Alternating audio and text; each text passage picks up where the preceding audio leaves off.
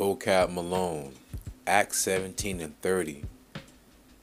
It's referring to Israelite foreigners scattered abroad. With that being said, I want to give all the honor, glory, and praises to YAHAWASHI, YAHAWASHI, RAWACHAA, QADASH. Double honors to my elders at Great Millstone, taught me the truth.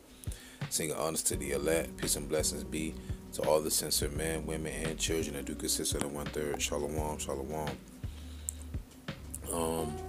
Kind of doing this raw a little bit, but woke up this morning through the spirit. Elder Apostle GABAR did a video, a couple other brothers did a video. I was compelled to do a video myself, and the spirit hit me because it really makes a lot of sense when you read the context. Like people like to say today, you're taking it out of context. No, we're going to read it with the text surrounding that one passage. Like people like to throw out John 3:16. But what about John 3:14? John 3:15. Alright, but nonetheless though, let's get to it. You gotta remember, Paul, when you read in the book of Acts, he was going to all different types of provinces in Rome. You know, Bithynia, Pontus, Cappadocia, Galatia, Colossus,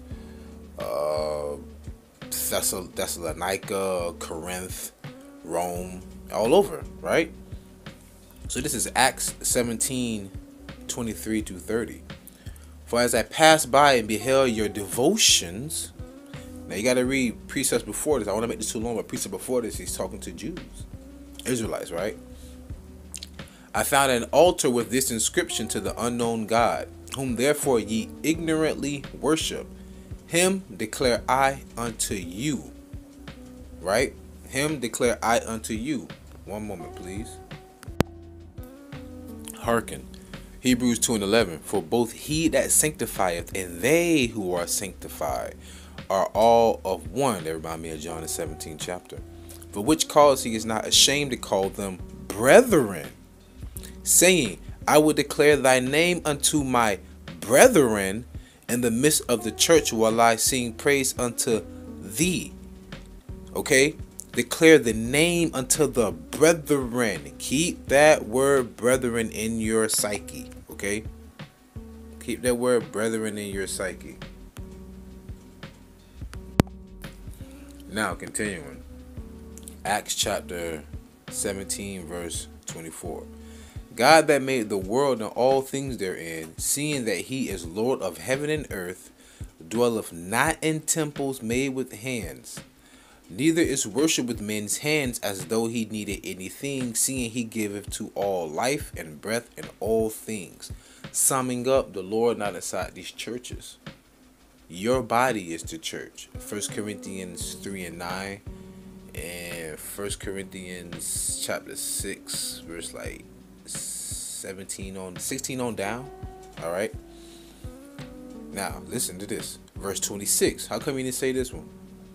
Vocab. And have made, if he did, because I don't really watch, I just listen to what the elders and the brothers say. And have made of one blood all nations of men for to dwell on all the face of the earth, and hath determined the times before appointed in the bounds of their habitation. Because Esau have a bound he cannot pass. Now it says, and have made of one blood of all nations of men. So see, God cares for everyone. We all come from. Calm down. Listen to this. 2nd Ezra chapter 6 verse 54.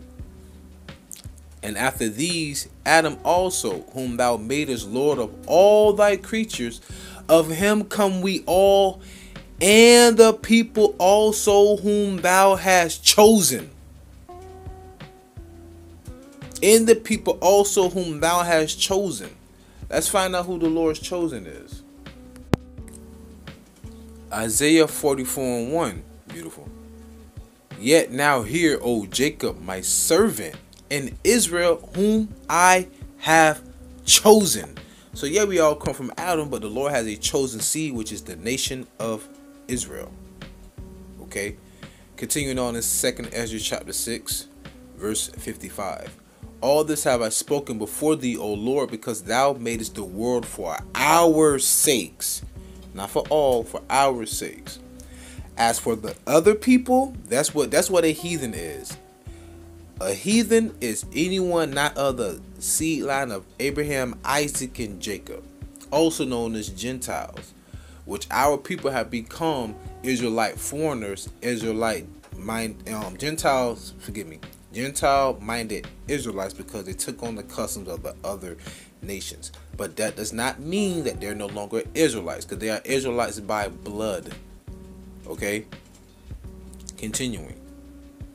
Verse 56. As for the other people, which also come of Adam, thou hast said that they are nothing, but be like unto spittle, and has likened the abundance of them unto a drop that falleth from a vessel. So if you're carrying buckets of water across the field, the water that spills out of the bucket onto the dry ground, that's the heathens. And now, O Lord, behold, these heathens which have ever been reputed as nothing have begun to be lords over us and to devour us.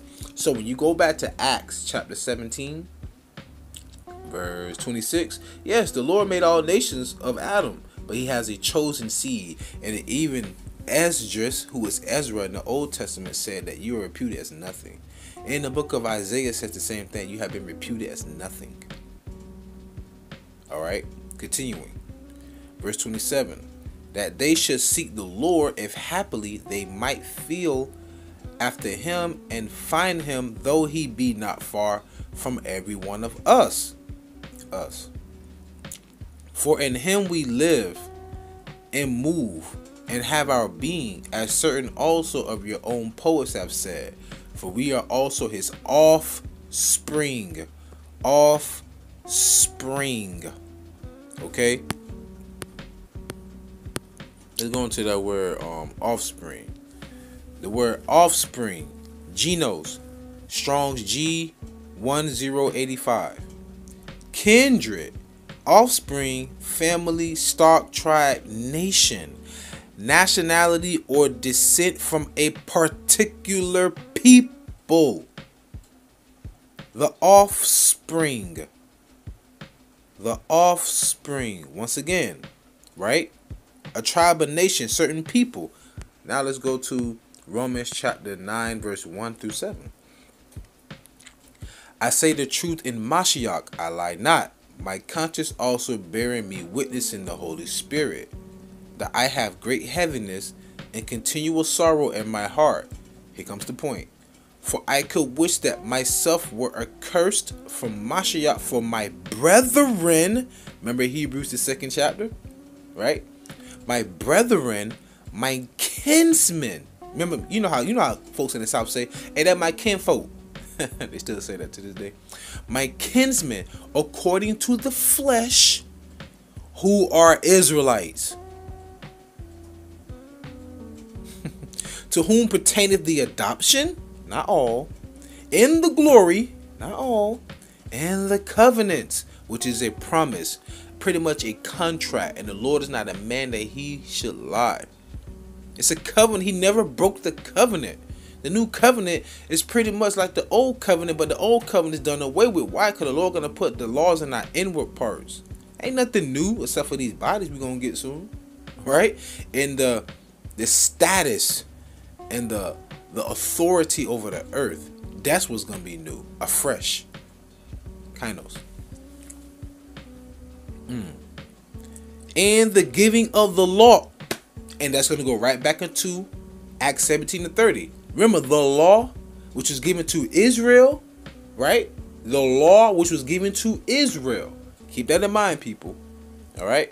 And the service of God and the promises. Promises can't be broke. It's like it. The Lord not gonna break his promise. So what makes you think you have any dealings with us ruling in the kingdom? Continuing. Whose are the fathers, and of whom, as concerning the flesh, Mashiach came, who is over all, God bless forever. Amen. Not as though the word of God have taken on effect, for they are not all Israel which are of Israel. Even the scriptures say that, listen here, man, they're not all Israel which are of Israel. Verse 7. Neither because they are the seed of Abraham are they all children. Ooh, that's a cut. But in Isaac shall thy seed be called, and Isaac shall thy seed be called. Isaac, Abraham, Isaac, and Jacob. Remember, Abraham's first son was who? Ishmael, which would be the forefather of the Saudi Arabians today. They don't get that blessing, that promise, that covenant. The nation of Israel from the seed of Isaac. Read Genesis chapter, I think it's 28. Okay. Now, going back to Acts, we're going to close out. This is Acts chapter 17, verse 29. For as much then as we are the offspring of God, the children of Israel, the sons of God, we ought not to think that the Godhead is like unto gold or silver or stone graven by art and man's device. Once again, he's talking to the nation of Israel. Because remember, they made a bust talking about to the unknown God. He said, I come to declare that. And I went to Hebrews, the 2nd chapter, where Yahawashi said he would declare his name to his brethren. This is Paul still speaking in Acts 17. Then when you go to Acts 9, the 9th chapter, he said, my brethren, my kinsmen, according to the flesh, who are Israelites, the offspring of God, who are Israelites. Vocabe, stop it. It's looking pitiful right now. You can fool the minds of these gullible modern day Christians, but the men of the Lord are here. The prophets are here to teach. Started with the elders of Great Millstone on down. Alright? Verse 30, here comes the point. In the times of this ignorance, meaning that you didn't know, God winked at, but now commandeth all men everywhere to repent. Now they hear all men, right? Like it says in Acts the 2nd chapter, and it says, ye men of Israel, hear these words right after. What is going to that word repent? Right here is metanoia. Metanoia. Forgive me for the pronunciation. To change one's mind, to repent. To change one's mind for better, heartily to amend with abhorrence of one's past sins. Sins. 1 John 3 and 4. What is sin? To transgress the law. Who was given the law? We read it in Romans the 9th chapter. The nation of Israel. So only the nation of Israel can sin. So if you only can sin, that means that you can only repent. Stop it. Stop it. And read a little bit more in the Strongs and I'm going to close out. Repentance, change of mind, involves a turning with contrition from sin to God. The repentant sinner is in a proper condition to accept the divine forgiveness. Divine forgiveness. Wow, that reminded me of something. Matter of fact, as I said, forgiveness, let me close out with this precept. And call like YAHAWASHI for the RAWACHAA. Now, we're still in the same book, which is called Acts. Acts chapter 5, verse 29. Remember divine forgiveness, right? Then Peter and the other apostles answered and said, we ought to obey God rather than men. The God of our fathers raised up YAHAWASHI, whom ye slew and hanged on a tree. Him hath God exalted with his right hand to be a prince and a savior, for to give repentance to Israel. It did not say all men, and forgiveness of sins. Repentance to Israel and forgiveness of sins. Vocabe, Malone, aka Vocabe, won't leave us alone. Sir, this is you're swimming upstream, sir. You're trying to shake hands with a hurricane. You're trying to go deep diving in a volcanic eruption. It's not going to turn out good. With that being said, I pray y'all's edified and fed. Stay in the spirit. Don't fear it. Just endure it. Ask for forgiveness. Pray without ceasing. Stay humble. Remain diligent. Kwame Allah. Bofla Babal. Shalom. Salud.